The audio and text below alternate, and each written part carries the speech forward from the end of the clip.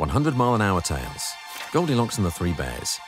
Once upon a time, there were three bears: Mummy Bear, Daddy Bear, and Baby Bear.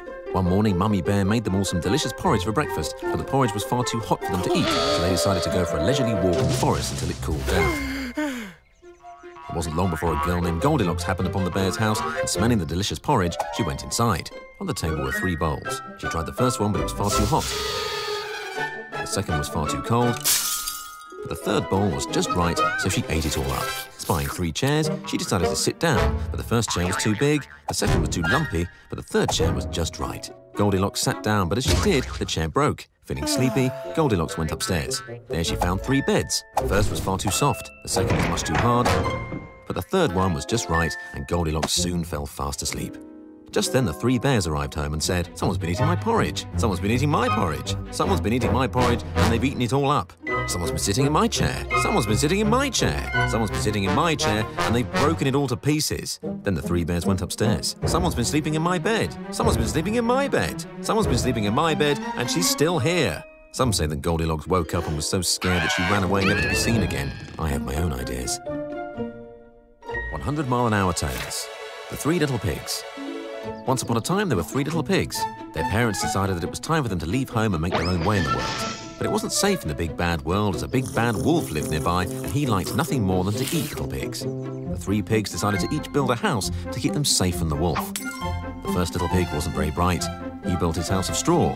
Along came the wolf and said, little pig, let me come in. Not by the hair on my chinny chin chin. Then I'll huff and I'll puff and I'll blow your house in." And he did, quite easily. The first little pig ran quickly to his brother's house, who, being slightly more intelligent, had built his house from sticks. The big bad wolf arrived, and with a bit more huffing and puffing, blew the stick house to bits.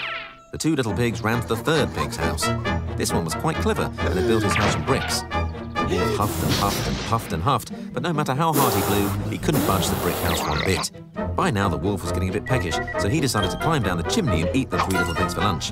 The pigs had other plans, and they placed a big pot of boiling water in the fireplace. What happened next is a bit of a mystery. Some say that the 3 little pigs cooked up the wolf and ate him for dinner.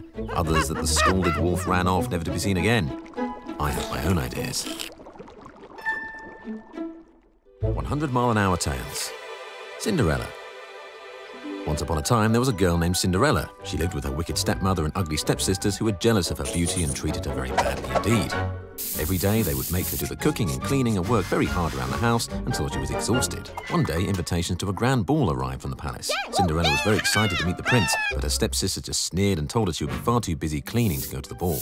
On the night of the party, they all set off, leaving poor Cinderella behind. She was feeling very sad indeed when suddenly her fairy godmother appeared. "You shall go to the ball," she said. The fairy godmother turned Cinderella's old clothes into a splendid gown and made her look beautiful. She turned a pumpkin into a coach, a mouse into a horse, and a rat into a coachman. But her fairy godmother warned her that she must leave the ball by the stroke of midnight, as the spell will only last until then. And so Cinderella went to the ball, and the moment the prince set eyes on her, he fell hopelessly in love. Cinderella and the prince spent the whole evening dancing together, and Cinderella lost all track of the time.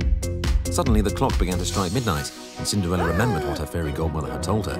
She ran out of the palace in such a hurry that she lost one of her glass slippers. It was the only clue the prince had to find his true love. He travelled all over the kingdom, knocking on every door in his desperate search for the girl whose foot would fit the glass slipper. Cinderella's house was the very last. The stepsisters eagerly tried on the glass slipper, but no matter how hard they tried, it wouldn't fit.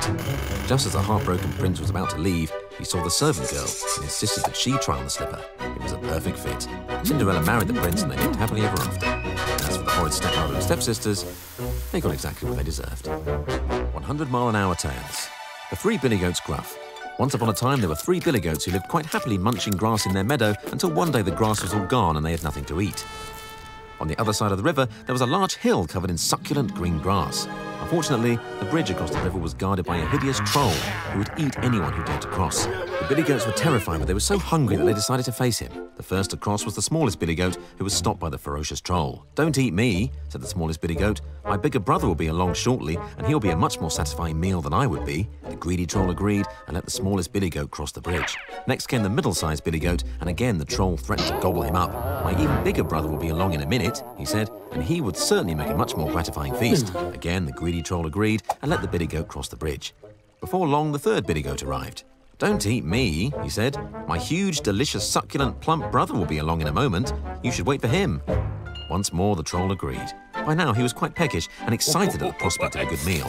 The troll couldn't believe his eyes. It was the biggest goat he had ever seen, and without hesitation, he swallowed it whole. Unfortunately, his greediness led to a slight case of indigestion. Needless to say, the three Billy Goats lived happily ever after.